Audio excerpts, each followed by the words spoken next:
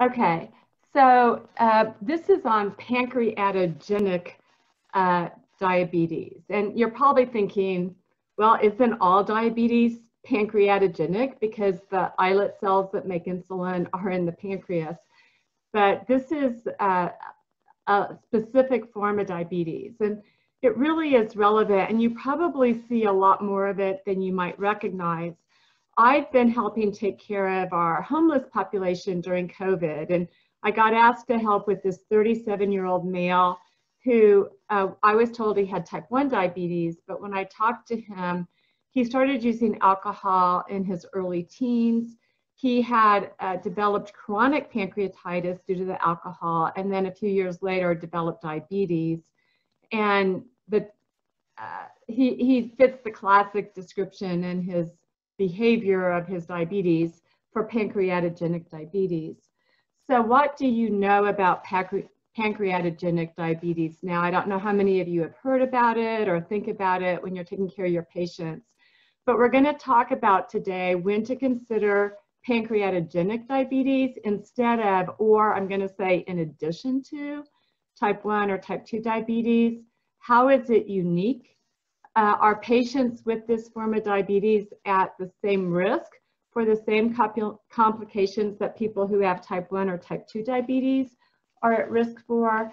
And then in addition to the classic micro and macrovascular complications we worry about with diabetes, are there other things that you need to worry about? So just to kind of review the pancreas, the endocrine parts are the islets. An islet means little island, and they're just kind of floating around between the acinar cells that make the digestive juices. The acinar cells are exocrine glands, and exocrine glands put their secretions into ducts, and here it's carried into the intestine to digest our food. And those secretions are enzymes, digestive enzymes. Whereas endocrine glands put their hormones, secretions into blood vessels to be carried throughout the body. The islets make up only 2% of the pancreas. The acinar tissue make up 95% or more. The islets require lots of blood flow. So that's kind of the anatomy and some of the physiology behind the pancreas. So pancreatogenic diabetes in the American Diabetes Association classification is called type 3C diabetes. And it's when somebody develops endocrine pancreas dysfunction because of a disease of the exocrine pancreas. So a disease of all the digestive enzyme cells or damage to the pancreas, like being cut out, then that also causes damage to the endocrine cells. And so the most common, of course, is going to be pancreatitis of any etiology. We know that cystic fibrosis, if the people live long enough, they don't only get the exocrine pancreatic dysfunction, but they develop diabetes. Hemochromatosis is another one. Pancreatic cancer, we'll talk a little bit more about it. It's tricky. Having pancreas surgery for any reason, especially the tail.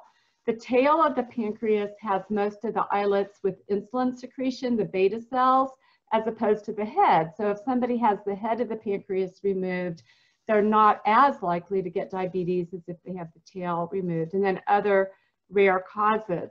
So what happens is that over time, and we'll talk about, this is kind of the over time, we'll talk about what happens early on, but over time, the scar tissue that develops from all the inflammation or damage to those acinar exocrine cells causes the blood vessels to get damaged, and then the islets don't get enough blood and they become scar tissue, and pretty soon they are not working either. Now, it's a lot more common than type 1 diabetes. So we think, well, the major forms of diabetes are type 1 and type 2, but type 1 diabetes is 5% or less of diabetes now, and pancreatogenic diabetes is 5 to 10% of people with diabetes in Western cultures. The vast majority of pancreatogenic diabetes occurs because of chronic pancreatitis. And one of the main causes of chronic pancreatitis is alcohol over ingestion, okay? Up to 90% of people who have chronic pancreatitis will develop diabetes. And so I suspect you have patients who have chronic pancreatitis, whether they've been checked for diabetes or not. You need to think about. Often it's misdiagnosed, like the patient I took care of in the COVID hotel, have been misdiagnosed as type 2 or type 1 diabetes. And if they're advanced pancreatogenic diabetes, they're often diagnosed as type 1, and you'll see why in a minute. Now, just recently, there's a recognition that people who've had one bout of pancreatitis, and referred to as acute pancreatitis, actually have a higher risk of diabetes as well, a higher risk than they would have had if they didn't have the pancreatitis. Now, really important to understand is the relationship to the incretin system. The incretins like GLP-1 help keep the beta cells healthy, and they help them secrete insulin. So if anything blocks those incretins, the beta cells don't function well and don't do well. So what happens is we eat food, our exocrine pancreas cells put the digestive juices in, they digest that and hydrolyze the fat, and that digested stuff triggers the cells, the K cells and the L cells, et cetera, that release incretins.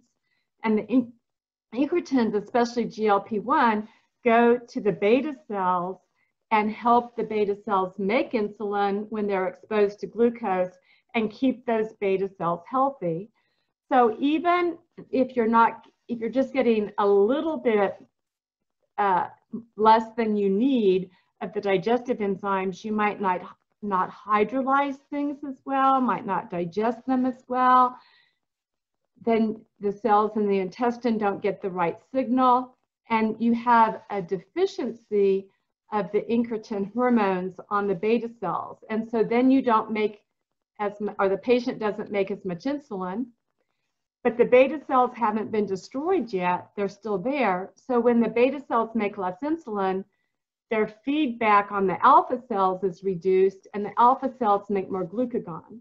Glucagon causes the liver to release more sugar.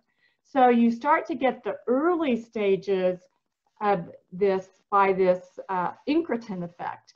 And we'll talk more about that. And I'm sorry, this may be too much information or more than people wanted to know, and there will be no quiz. I just kind of wanted you to understand that how important digestion is to diabetes and how everything amazingly works together in our body. So as you've already surmised, the endocrinopathy of type 3C diabetes is really complex. So when you get type 1 diabetes, or if someone gets type 1 diabetes, only the beta cells are destroyed by those antibodies attacking the beta cells, so they can no longer make insulin. But the other cells in the islets are still there, including the cells that make glucagon. However, when you have destruction of the islets by the pancreatic inflammation that goes with exocrine pancreatic disease, you lose all the islets. So you haven't just lost insulin secretion, you lose polypeptide and glucagon secretion. In addition, you have this nutrient maldigestion. So you get impairment of the incretin system. So any beta cells that are still there and able to work aren't getting the support they need to work. And then this maldigestion, even if it's not frank malabsorption, which people can get, but just the maldigestion can lead to malnutrition and other health problems, especially like vitamin D deficiency and osteoporosis. So if you give the patient FACP enzyme and you treat their exocrine pancreatic insufficiency, you help the diabetes by improving the incretin secretion, and you help their nutritional status. And we'll talk about this over and over today. I apologize for that. So early in the disease, the patient may not make enough insulin. They may be making a little bit too much glucagon, and they might hardly have any hyperglycemia at all. But then if something causes them stress, which causes more glucagon secretion, or causes them to need more insulin, like fighting an infection or taking glucocorticoids, then you might see higher blood sugars or the hyperglycemia might show up. And like all forms of diabetes, this form is progressive, and it progresses to a very brittle or labile form of diabetes, where the blood sugar extremes after meals are higher than type 1 or type 2, and then the hypoglycemia risk is more extreme. And that's because they've not only lost the beta cell secretion, but they've lost the other secretions. And so they have exaggerated postprandial. They don't have the glucagon that they need to balance out when they're fasting or if they go low. And they may not be absorbing or digesting the carbohydrates and absorbing the carbohydrates. And because of the nausea or the pain from pancreatitis, they may not eat consistently, especially if they haven't cured their alcohol abuse. They don't usually go into diabetic ketoacidosis because they aren't quite as insulin deficient as someone with type 1, and they also don't have glucagon. And glucagon not only causes the liver to put out more glucose, it causes it to make more ketones. So they're less able to make ketones. So they often don't have DKA, that they have just extremely labile diabetes. So I'm just going to walk through this to remind you that when we eat, our blood sugar starts to rise. That and the incretins tell our pancreas beta cells to make insulin. The insulin puts the sugar into the body cells, but also tells the liver to store glucose as glycogen. Then when we are no longer eating, the glucose will start to fall. That causes like at night when we go to bed, to release glucagon, and that tells the liver to release glucose. So we kind of store it when we're eating, and then we release it in between meals, and it's this really fine balance, which people with pancreatogenic diabetes have lost. So the long-term risk to people with pancreatogenic diabetes include the same micro and macrovascular complications that people with type 1 or type 2 diabetes get. So they still need to be monitored for all the things we monitor our other patients, including the eye exams, foot exams, cardiovascular, as Grace has done. But they also have a much higher risk of pancreatic cancer. Both diabetes and chronic pancreatitis increase the risk for getting pancreatic cancer, and it's especially high, as I'll show you from a recent study, when it's diabetes caused by pancreatitis. Other things that increase the risk for pancreatic cancer include smoking cigarettes, obesity, and coexisting cirrhosis, which is not uncommon when the person got pancreatitis from alcohol use. Or our patients with type 2 diabetes who might get pancreatitis from hypertriglyceridemia or gallbladder disease and get cirrhosis from non-alcoholic fatty liver damage. Now, on the other hand, diabetes can be a sign of new onset pancreatic cancer. So patients who show up with new onset diabetes, usually poorly controlled, usually associated with weight loss, that can be triggered by a subclinical pancreatic cancer. And I'm going to tell you, it is harder than heck to figure out, when do I suspect this? How do I screen for it? We'll talk a little bit about it, but I just read another article in preparation for this, and nobody really knows when you should screen. So, but we'll talk a little bit more about that. So the treatment is lifestyle. You want to do the same things you would do to correct lifestyle factors that might cause high blood sugar, like diet, exercise, etc. And then the thing, you also want to change lifestyle that contributes to pancreatic malignancy. And fortunately, these kind of align and coincide. Our patients who we're trying to reduce their diabetes complications, we want them to not abuse alcohol, and we want them to quit smoking. If they're overweight, we want them to lose weight, because obesity is another risk for pancreatic cancer, but it also worsens hyperglycemia. And the physical activity, the dietary modifications, and for pancreatic cancer, but also for people just with diabetes, processed meats and sugar-sweetened beverages are especially bad.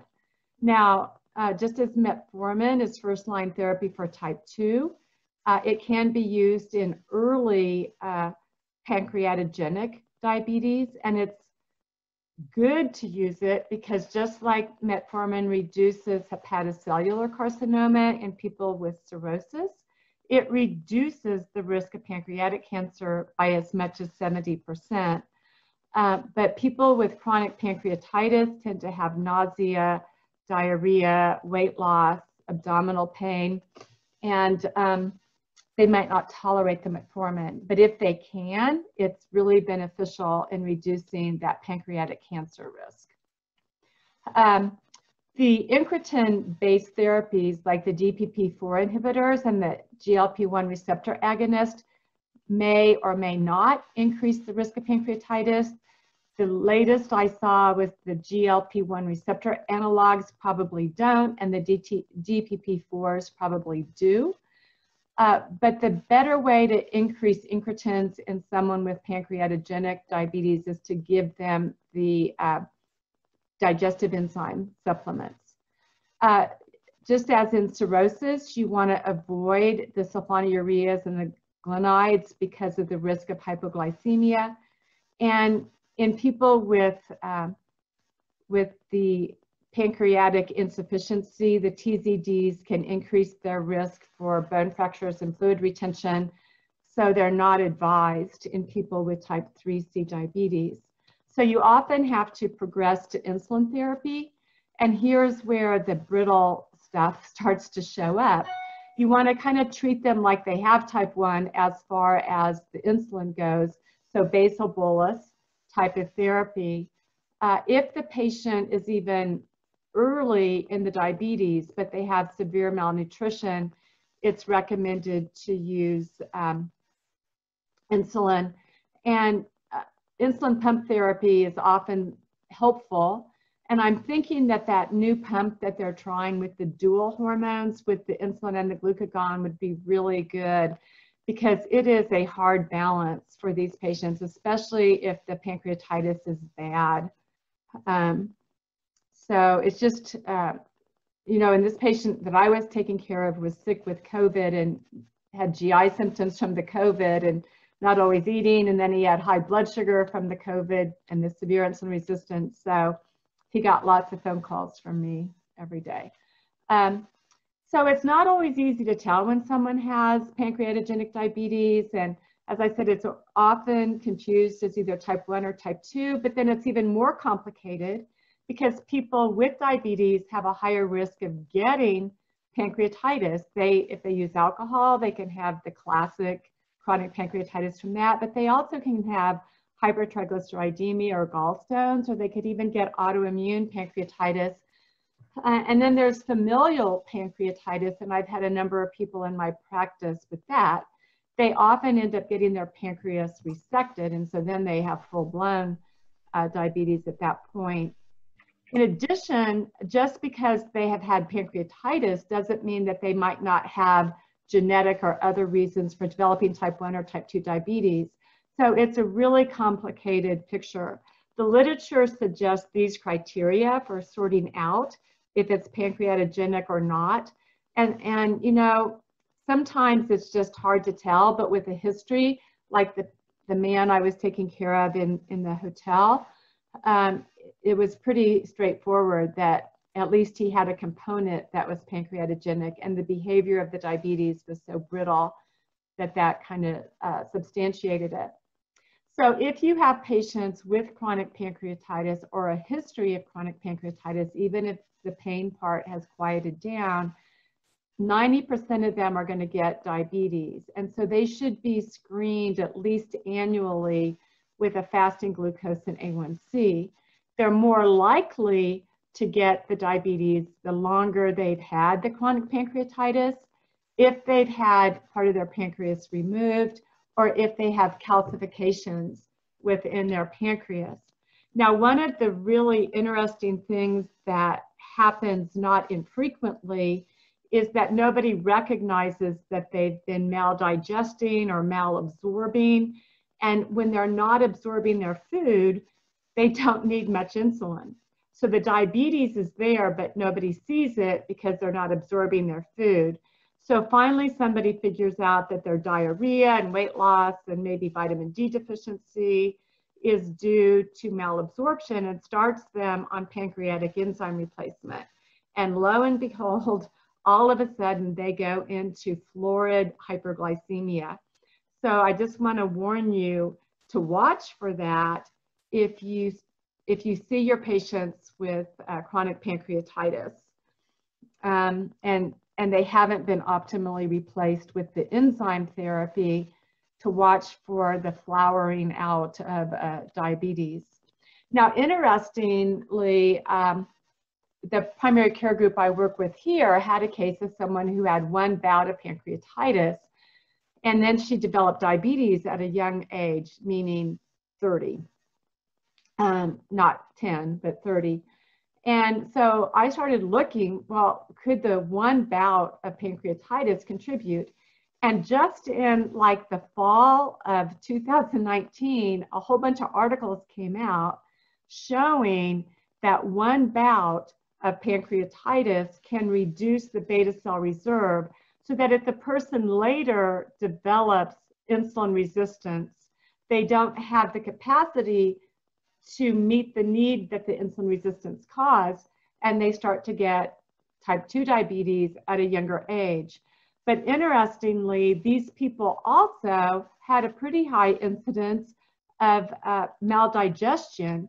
And even if they had a mild case, the blue line of pancreatitis, versus a severe case where they were in the ICU, they had a significant risk of having the exocrine insufficiency, where they're kind of subtly developing malnutrition. So I had never heard of this. The doctors I work with here had never heard of it.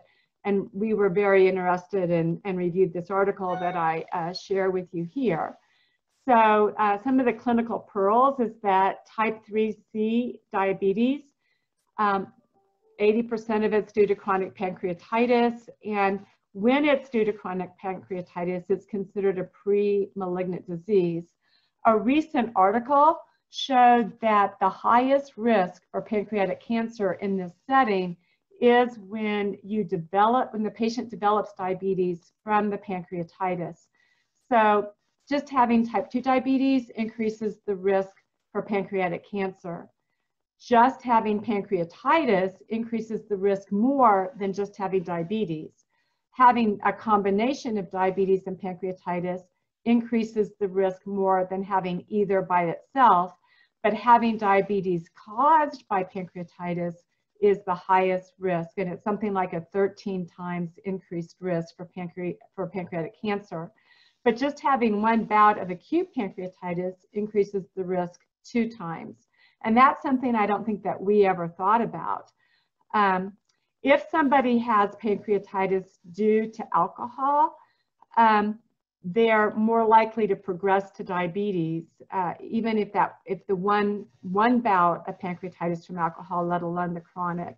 And then if the patient has both cirrhosis and pancreatitis, that is not an uncommon combination. And so you need to kind of think about that in patients like Grace was describing. And you probably would know if he had chronic pancreatitis, but with his weight loss, it's just something else to think about. So when to consider pancreatogenic diabetes instead of or in addition to type 1 or type 2 diabetes if there's a history of any type of exocrine pancreatic disease, especially chronic pancreatitis. And think about pancreatic cancer in someone with new onset diabetes with marked weight loss. So how is pancreatogenic diabetes unique? Well, it damages all the beta cells and the diabetes is more brittle. They have a higher risk of hypo and a lower risk of DKA, and that they also have an impaired incretin system due to the maldigestion, and the maldigestion needs to be treated. Are patients with pancreatogenic diabetes at risk for the same complications? Yes, but they're also at risk for that maldigestion, malabsorption, malnutrition. That needs to be treated for its own sake, plus to help the diabetes, then the higher risk of low blood sugar and a pancreatic cancer. So I had a couple of extra slides that I added. One, it just talks about that they don't always have steatorrhea, but you need to think about the maldigestion. How do you diagnose pancreatic exocrine insufficiency? There's all these tests that are very complicated, but there's a new test where it's a stool sample for fecal elastase 1, and at normal level is over 200. Severe would be under 100, and then there's the mild 100 to 200. In this range, it often misses people, and you may need to work with a gastroenterologist to do some of these other tests that I don't have a clue how to do, but I wanted to make you aware of that almost as a screening test. And then interestingly, we've been talking about damage to or a disease of the exocrine pancreas causing diabetes, which is a disease of the endocrine pancreas. And this paper just came out showing that when people get diabetes, it can cause exocrine pancreas dysfunction. And the people, Desmond Schatz is a famous researcher on type 1 diabetes out of Florida, and his group just showed that a fair number of people with type 1 diabetes have evidence of pancreatic exocrine insufficiency. When you do that fecal elastase test, you need to be sure, like they come in with diarrhea and blood sugars all over the place. If they have celiac and it hasn't been treated, then they're going to have a false positive fecal elastase. And so you want to treat that first and check for that first. And then lastly, if you do want to screen for pancreatic cancer, the best test is an endoscopic ultrasound, especially good at finding solid lesions, and sort of complementary to that is an MRI, especially for cystic lesions, but of not very much use and giving a lot of radiation is a CAT scan. And I didn't give you a lot of time for questions. I apologize, but I was excited to share this info with you because you may be seeing more of this than you've recognized seeing. And we can always talk about more in the future. But any questions or comments on that or on Grace's patient?